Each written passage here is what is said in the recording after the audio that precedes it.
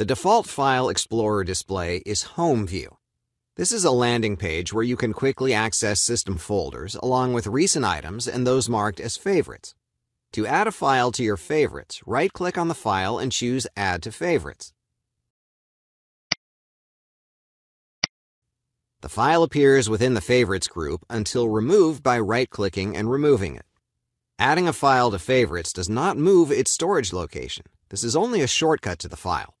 Likewise, removing it from Favorites does not delete the file. You cannot create new folders or files from the Home view. Right-click on an item for a menu of additional options that can be performed on specific files or folders. For example, you can add selected files to or remove them from the Quick Access area in the navigation pane displayed on the left side of the Explorer window. Rather than using the typical ribbon view, File Explorer in Windows 11 displays a command bar. While displaying the Home view, most of the options are disabled.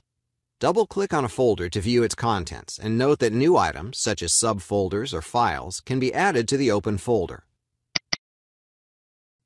The name of the open folder appears on the File Explorer tab.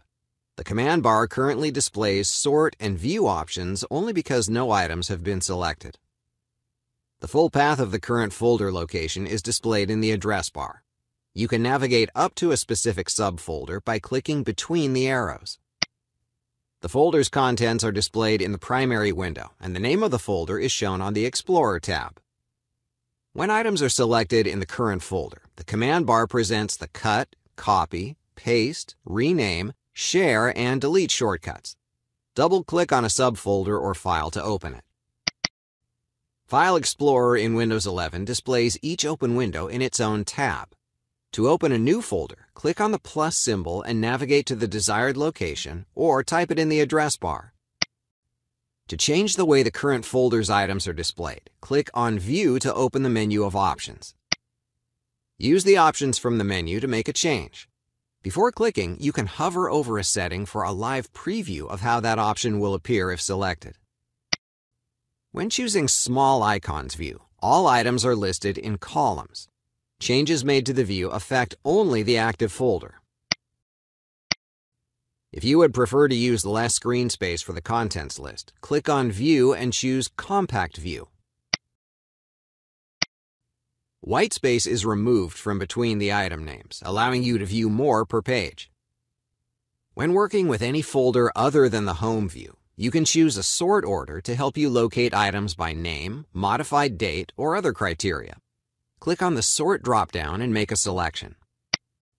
The current sort criteria are indicated by a dot next to the options. To facilitate the selection of multiple files or folders, you can enable checkboxes next to the item names. Click on View and choose Show to display the flyout menu. Select Item checkboxes. From this menu, you can also display file name extensions and hidden items. You can now use the checkboxes to select folders and files. Actions can be performed on all selected files at the same time. Return to the Show flyout of the View menu and enable the Preview pane to quickly preview a selected file. The Preview pane opens in the right side of the window. Select a file to preview it. The same area can be used to display details about the selected file. Return to the Show flyout menu. Select Details pane. The pane now displays metadata attached to the file. To rename a file, select it and click on the Rename shortcut on the command bar. Type the new name and press Enter. When using checkboxes, you can quickly select all files in the active folder. Check the box at the top of the list.